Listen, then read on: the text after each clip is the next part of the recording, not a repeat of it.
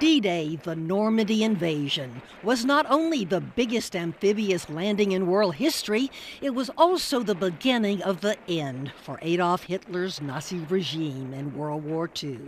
Bud Taylor, who had survived the Japanese attack on Pearl Harbor at the beginning of the war, was also destined to be part of the beginning of the end of it. Taylor was aboard the destroyer, the USS Thompson, the second ship to arrive on the Normandy coast, June 6, 1944. He says so many young Americans who were fortunate enough to miss German bullets that day drowned before ever reaching shore. Well, you got more coming behind you, and they'll run over you, and you got this 60, 80, 90-pound pack on your back. You don't come back up. Even though Bud Taylor lived through two of the biggest battles in history, he could never talk about the loss of so many young lives without tears. As a Navy signalman, James Barrett was supposed to hit the Normandy beach on D-Day and lay low while a tower was built to transmit messages. But fighting was too fierce for building, and soldiers were dying all around him.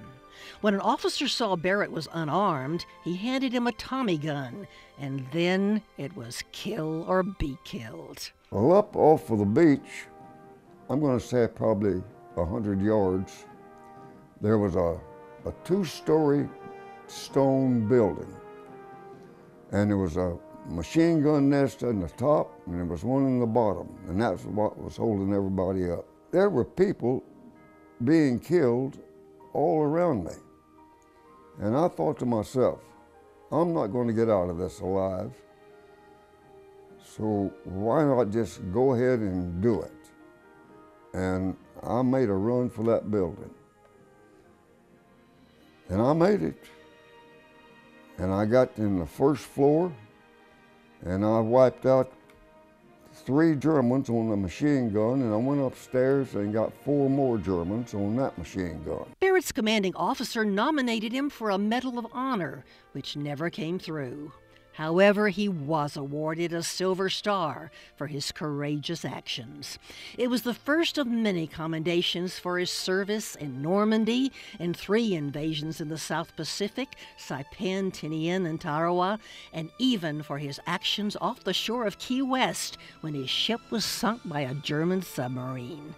I know you must have thought the danger was over when you were getting near America. You'd been through so much, and then you get torpedoed right offshore.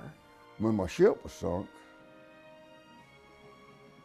there were 17 of us out of 220, I think, something like that, that survived. Miraculously, all 17 survivors were rescued after 8 hours in the water, although Barrett spent 2 weeks in the hospital recovering from burns suffered in the explosion. But we lost a lot of men up there. I forget how many thousand got killed. Bud Williams almost didn't make it to the beach on D-Day. His landing craft hit a German-laid barrier and began sinking before reaching shore. A naval craft rescued those aboard and carried them to Utah Beach, Normandy's westernmost landing zone. Mostly, what you can see is just people running and falling, dead people, about all. Williams continued fighting through France and on into Belgium, where the German army was making its last big stand in the Battle of the Bulge. He was awarded 4 Bronze Stars for valor. With the German surrender in May of 1945, and the Japanese surrender in August, World War II ended, and Bud Williams returned home, only to learn his brother Dick had been killed in the Normandy invasion on Utah Beach, where he had also landed. Bud Taylor, James Barrett, Bud Williams, and other brave young men fought on the beaches of Normandy and returned home with honor.